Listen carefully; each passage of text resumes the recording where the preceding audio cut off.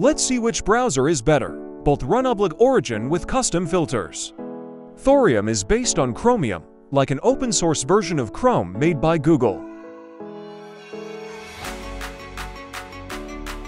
As you can see, Firefox scored a minuscule bit higher, but we won't count that since it is probably caused by minuscule system changes, and it's basically nothing.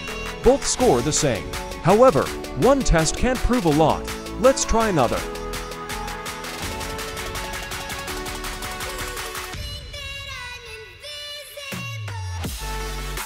Thorium got an error, LOL. Okay, let's try another test.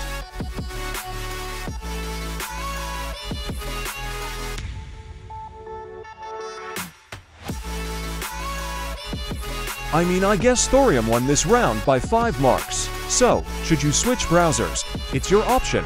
But if you use Firefox, I think that there is no need to switch to another browser because the speed is essentially unnoticeable as far as I know. I don't know. One browser may be much faster than the other. You tell me.